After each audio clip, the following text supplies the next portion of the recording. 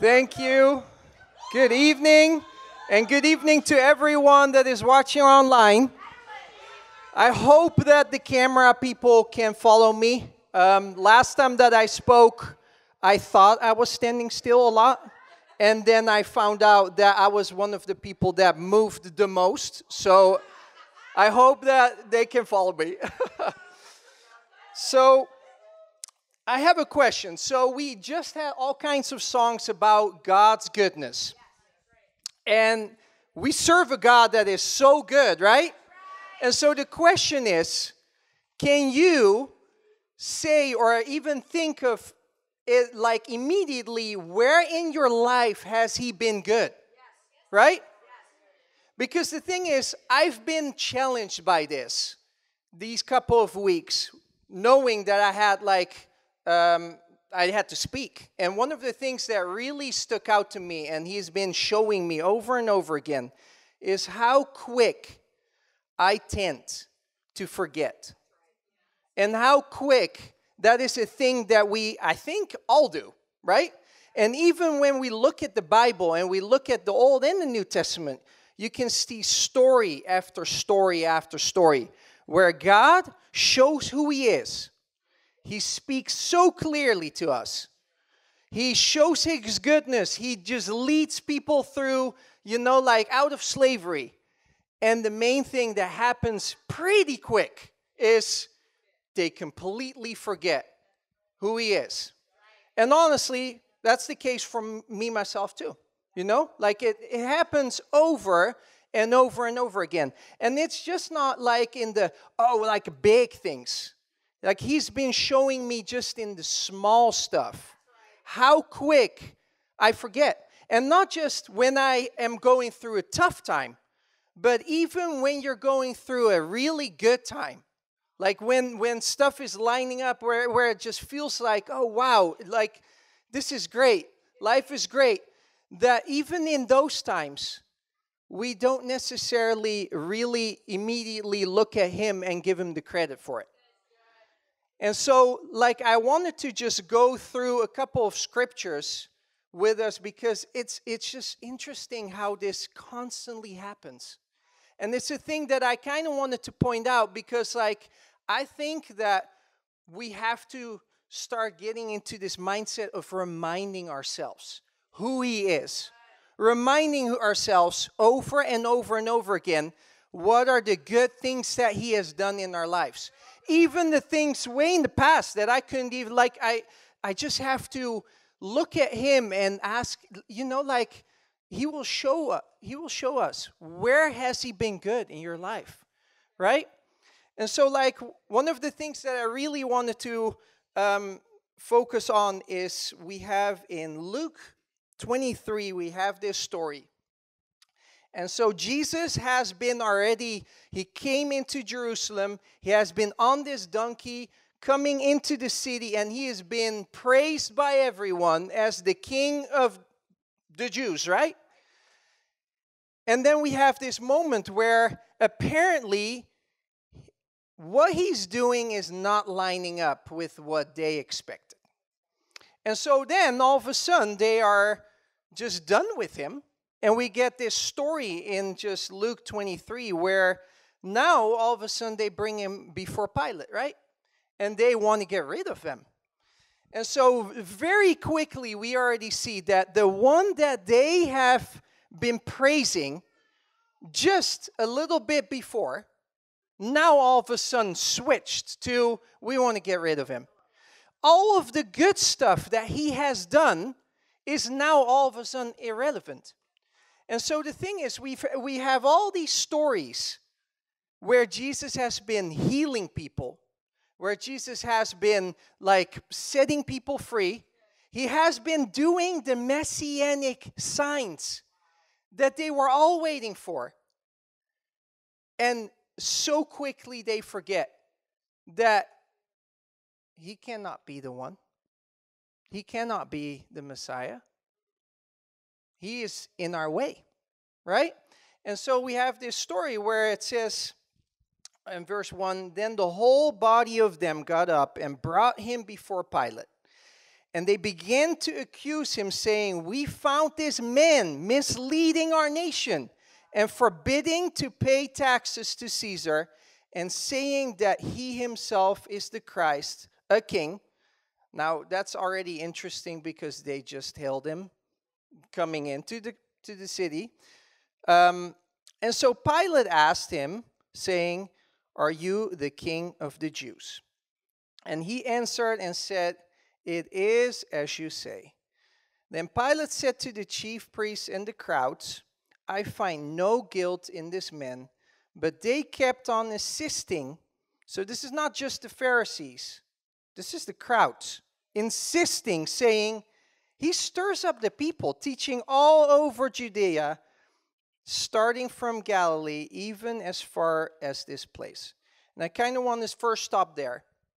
And so now all the good stuff that Jesus has done has been completely forgotten. The fact that he healed, the fact that he just, now all of a sudden, everything that he did, his teachings all turned into this thing of he stirs up the people, right? And it says that let me see. It says, misleading. That we found this man misleading our nation. And so all of a sudden, God's goodness, the things that he has done, all of a sudden are put aside. And this is the thing where I just feel this happening even in my life. Even when it comes down to, let's, for example, our prayer ministry, inner healing. How many times do I hear God speak to me about who he was in that moment? And how many times do I forget what he's been saying to me to just really bring my healing? We've been talking a lot about forgiveness, how we have to forgive. Otherwise, we can't be forgiven. And even with that, how many times does it happen that we know that we have to forgive a person and still we're willing or we want to hold on to, I don't want to forgive that person, right? It over and over happens. It's a pattern that continuously happens. And this is just in a small thing, right? He's just telling me of hey, I need you to really start trusting me when it comes down to that, our prayer ministry. This is what the truth is. And still, I choose to follow the things of my hurt, right? And I'm not focusing on what good stuff has he done in my life. Even when it comes down to the fact that within our prayer ministry, we focus a lot on our past and the things that we've gone through. And it's so easy to get swept away into what has gone wrong in our lives. But at the same time, I have to really focus and really look at the fact that for me too, there has been so much good that he has done, even in those moments. The fact that just my parents or my family has just helped me so much in many, many things. And still at the other side, I just really want to focus on the things where they weren't there for me, right? But even in those kind of things, we need to start looking at what is God's hand? Where is God's hand in the things that he has done?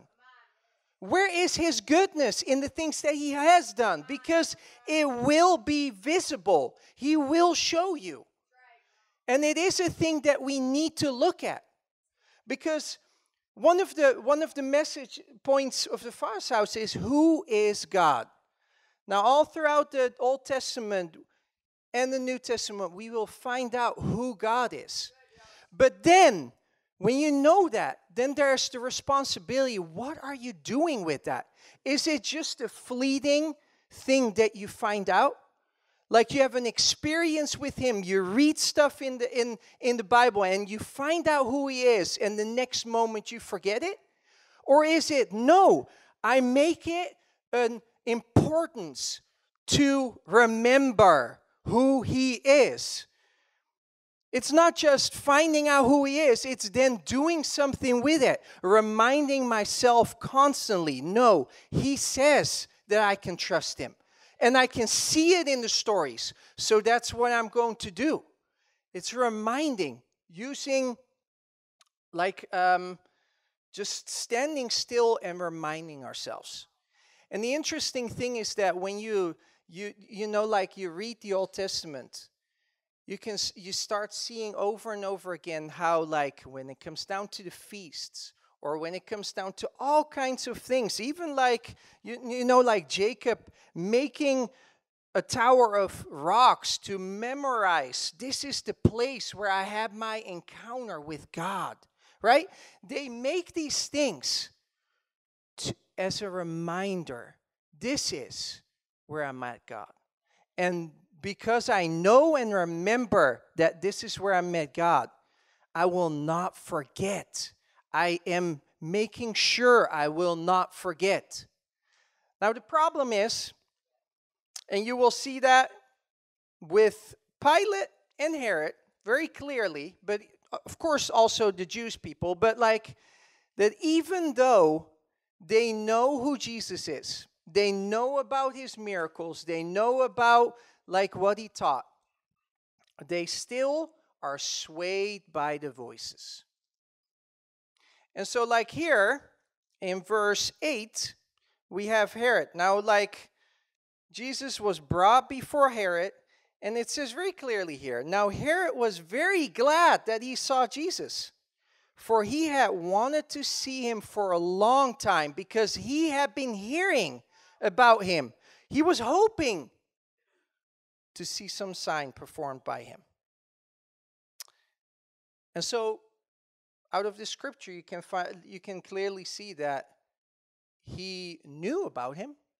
He knew about the healings that happened. He knew about the good character of this man and what he has been doing.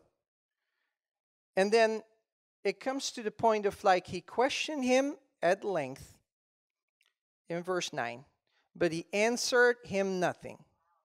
And the chief priests and the scribes were standing there accusing Him vehemently. And Herod with his soldiers, after treating Him with contempt and mocking Him, dressed Him in a gorgeous robe and sent Him back to Pilate. Now Herod and Pilate became friends with each other, with one another, that very day. For before they have been enemies with each other. And so the big thing that really stood out to me there was they were enemies with each other, and they became friends over something when it comes down to this of they changed how they saw Jesus from the man that did the miracles and did the good stuff. Now all of a sudden the voices swayed them all the way towards, we got to get rid of this guy. And it's apparently, we can mock him, we can do all kinds of stuff with this guy. Just let's get rid of him, right? The part where Herod was so glad to see Him, all of a sudden the disappointment came that He didn't give him a sign, He didn't give him what he wanted, He didn't, all kinds of things. Now He had to be taken away. And the thing is, when it comes down to all these things of forgetting, it's what happens so quick is that numerous voices or things that we hear will sway us away from how good He is in our lives. When it comes down to, just going through a tough time, or even not knowing what to do next, the future or whatever, right? I know that it's so easy to get swayed away into, what is the next step for me? Instead of, why not just focus on the fact that God has clearly said what I have to do? I know one of the big things that really stood out to me is when we had a class from Steve. And it's we want to so very much focus on what is coming. Instead of, wait, Jesus has been clear about what he expects from us. He has already told us. He has already said that to us through his word. He wants us to love one another as he has loved us. Where are we at with that? Right?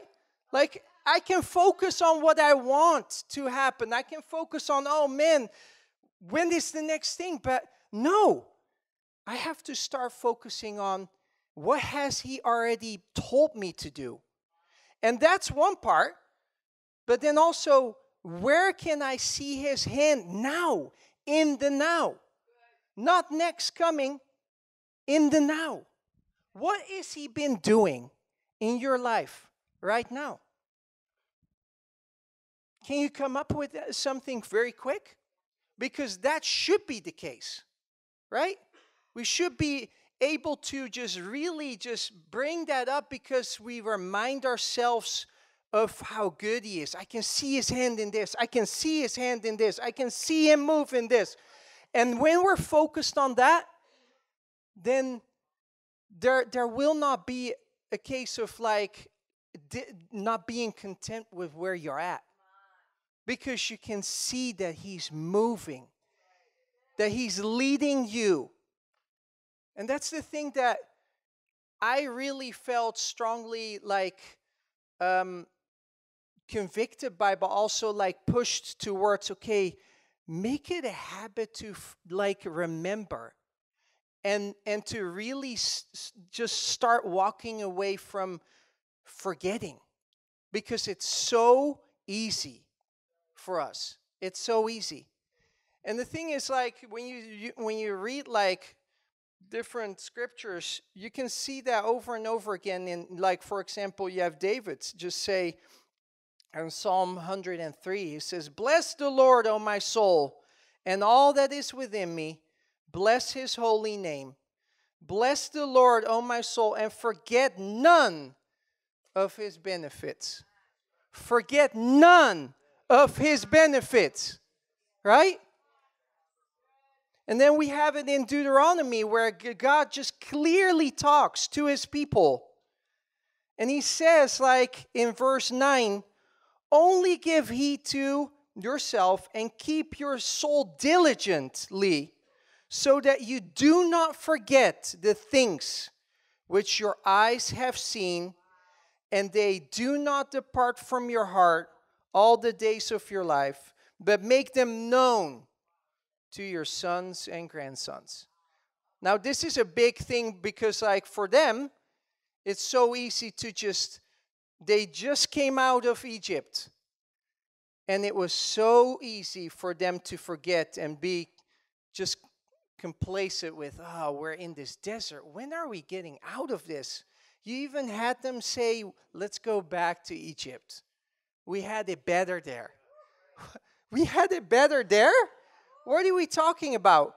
And so slavery now all of a sudden is less than having God with them as a pillar of fire in the night and a pillar of cloud by day, getting food all the time, having God so with you.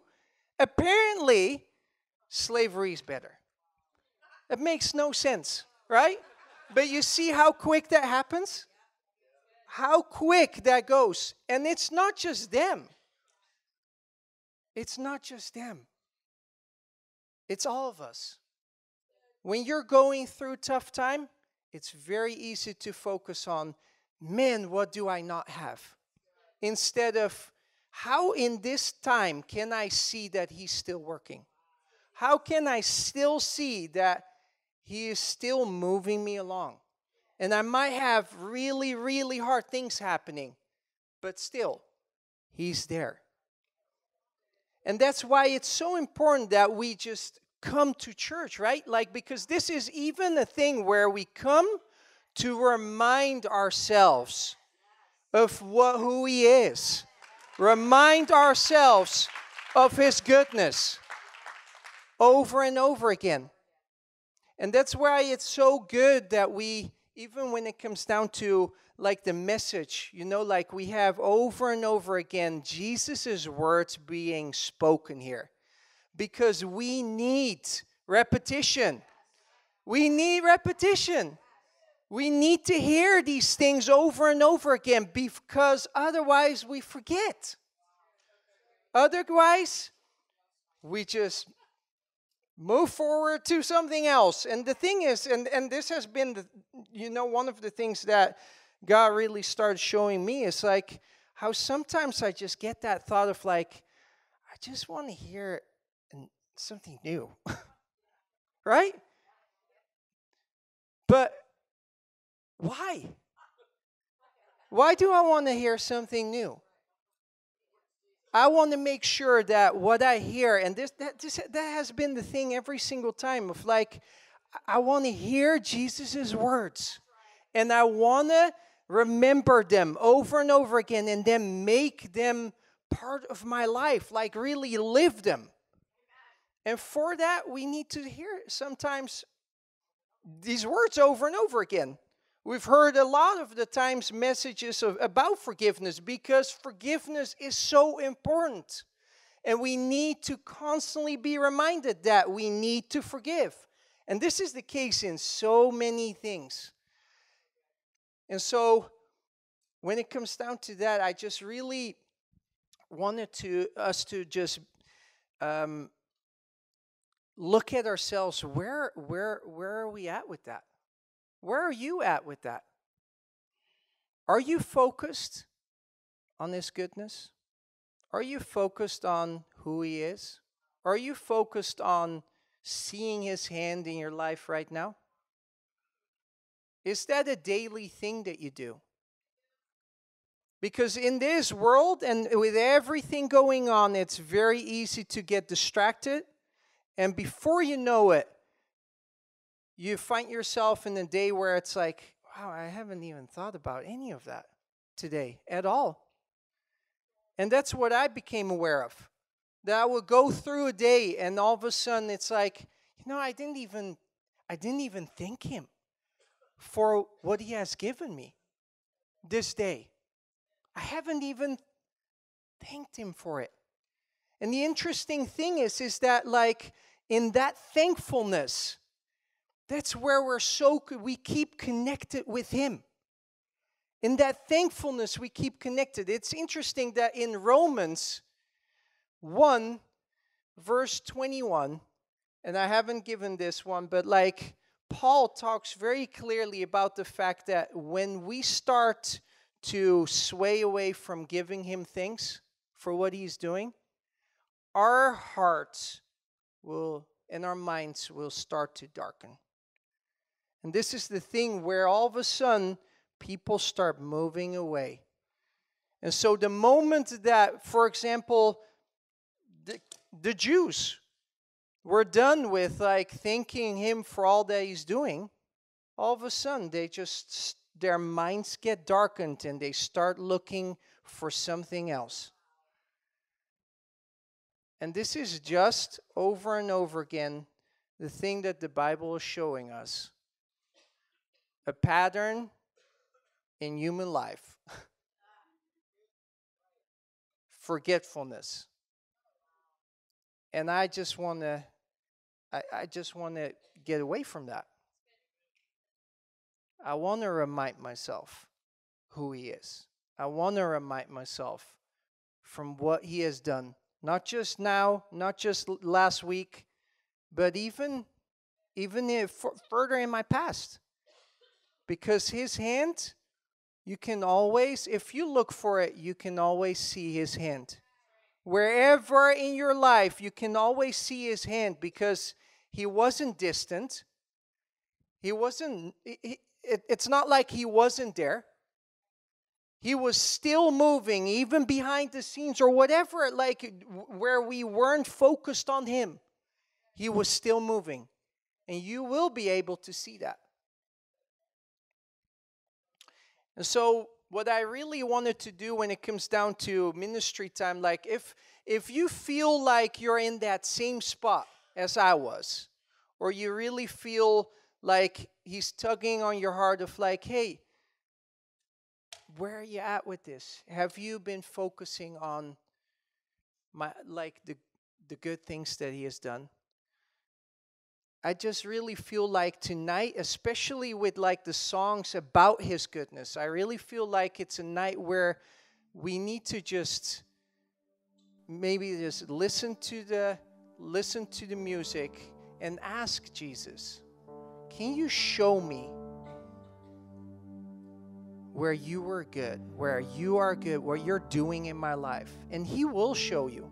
And if you already are so aware of that, just let's thank Him for it. Let's just end like this service with thankfulness to Him.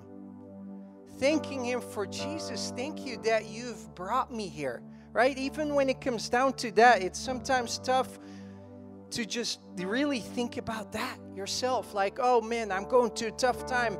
But it's like, no, but He brought me here. I remind myself so many times of that. Like, many people know that I didn't want to come here at first. And I remind myself so many times, I'm so happy and so glad that I didn't listen to myself here. And that He had this plan for me. And that I learned so much where I just thought that I just didn't want to be here, you know? And it's like over and over again, I'm just mesmerized by what He has done. And it's in so many areas, you know, like even when it comes down to the fact of I came here and I just didn't want to get married. I hated the idea of it. It was a thing of like, no, I will not do this.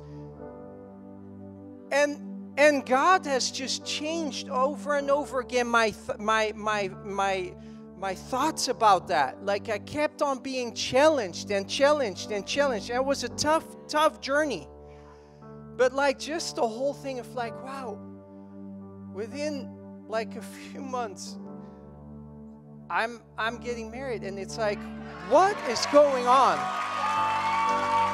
Yes, it's a testimony. It's a testimony of transformation of what God has done. And it's like, I pinch myself so many times of like, wow, what God, you're so good that in the things that I didn't want, you changed me. And you changed how I saw it to the point where I all of a sudden wanted it. What is going on? Right? Like that's the thing. And He will show you that. But I think that it's good for us to just really remind ourselves, where can I see His hand? Who is He right now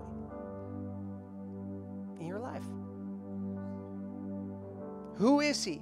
Because we can have these experiences, but who is He? Who is God? Who is Jesus?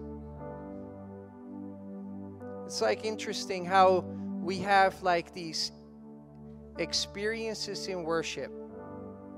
We meet Him, we encounter Him, and it kind of feels like, man, I wish that it just was like a mark branded in me, right? That I would never forget. And that is really a thing that happens. Like Steve even talks about that, how that was the case when he just, had that experience with God just in front of the stage with that piano player, just asking Him. And all of a sudden everything was different. But at the same time, God is also just asking us every single time, remind yourself who I am. Even in the small things. Even in the small things. So let's just close our eyes and just focus on Jesus. And so Jesus,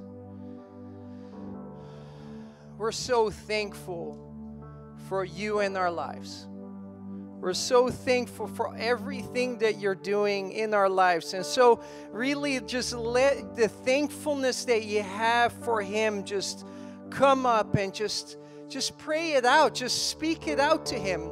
Let this just be a service of thankfulness to Him. And if you feel like, if you're feeling in that spot of like, wow, I have really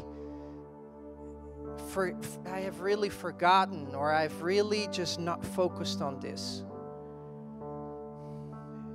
then I just really urge you to just come before Him. Maybe come to the altar and just repent. And just